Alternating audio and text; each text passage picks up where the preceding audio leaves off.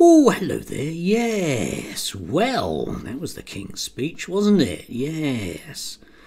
You would kind of hope that one of the monarchs would actually put a bit of oomph into it, you know. I mean, I know King Charles is useful when it gets to going to Paris and celebrating liberation because he can talk in French, but it's a bit of a slog, isn't it, eh?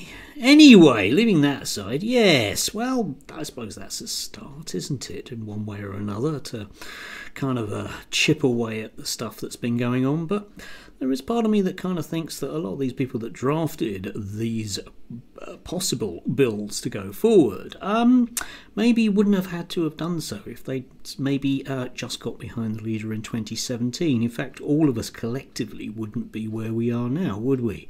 I'd be slightly over here. Yeah. Anyway, leaving that aside, yes, yesterday, there was another one of those gender pronouns ideology cases that somebody got sacked and they'd appealed and they got sacked a second time, basically. Yes, poor old James Orwin, who decided, yes, he was going to complain bitterly. So we get this in the Telegraph.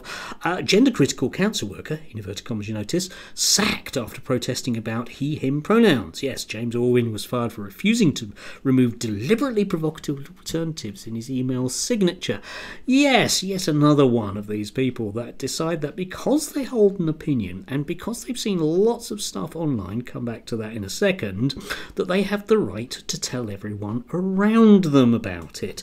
And you don't, okay? Anyone can hold any views they like, okay? You can be a Nazi, you can be a communist, you can be a transphobe, you can be a racist. Look, I'm going to be racist right now, okay?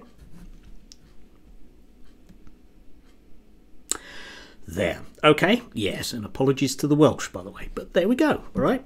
Now, notice that what I've done there is nothing, okay? Because I'm allowed to hold opinions, but I mustn't act on them, okay? That's a really gentle, sort of sensible thing, and if you go to sort of actually HR training on these things, it's a kind of thing that's been said since the 1980s, okay? You can believe anything you like, okay? You can be Christian, Hindu, Muslim, Rastafarian, anything you want.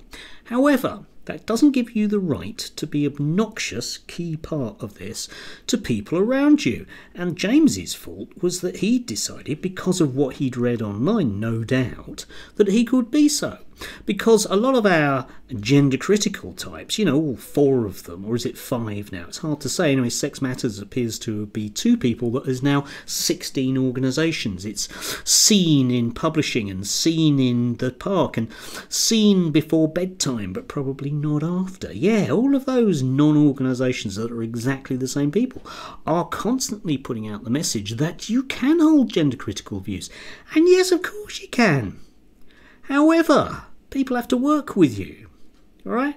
I'm reminded of Darren Grimes. He got into a little bit of trouble yesterday because he posted this up, okay? Darren Grimes, UK Home Office officials celebrate a Labour government with a snap of them all. What do you notice? I'm wondering what I noticed, Darren. I wonder what I'm supposed to notice, Darren, okay? And as various people sort of pointed out pretty much immediately, it was actually a photograph from 2018 of a particular cohort of employees. Now, obviously, this is Darren being a racist because Darren's a racist. And this is the kind of racism that he does. Yes, I have no qualms about calling Darren a racist, all right? He's a racist on a daily basis, and it's his job to be a racist. And when he sits on that stupid stool on GB News with black people around him, it's their job to ignore his racism and probably join in at the right moment against them people that they regard as inferior, like Muslims, which is also a form of racism, because that's what racism is, when we clump together groups of people and ascribe values to them that we don't hold against other people. That's racism. Anyway, Darren, right, okay, imagine if you worked with Darren, okay, and he felt he had a right to say things like this to you on a regular basis, and you weren't as white as he was. What would you do? Yeah, that's right. Apart from punching his lights out on a regular basis, one of the things, of course, that Darren is immune from, because he travels everywhere by taxi, lest he get to meet his adoring fans.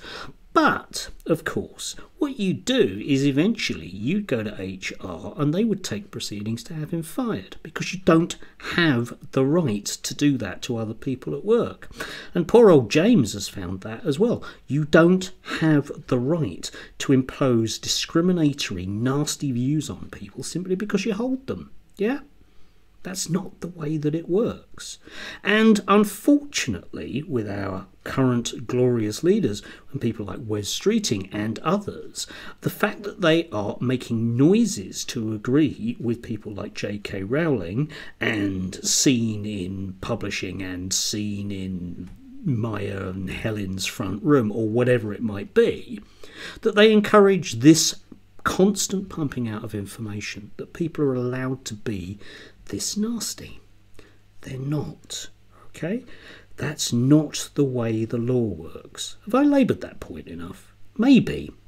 Anyway, I think, that especially around the news about puberty blockers with the BMA, etc. Right? Okay? It's about time that we had a sensible discussion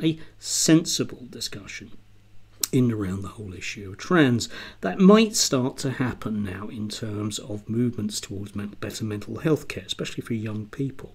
But I'm not going to hold my breath, because when people like J.K. Rowling jump up and down and demand to be heard because they wrote a story about a boy with a magic stick, then I have my doubts about their views around medication for people.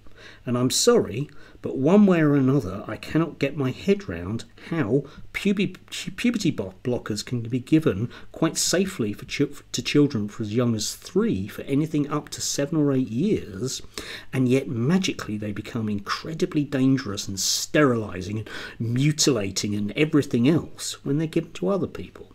Ain't the way the science works, isn't reality. Anyway, do have a gorgeous, slightly towards the weekend, a sort of hot day. Yes, sun. My pussycat is happy. Oh, and I saw a fox yesterday. That was really nice, yeah. Just kind of sat there having a bit of a sun. It's rather lovely. Anyway, do have a lovely day.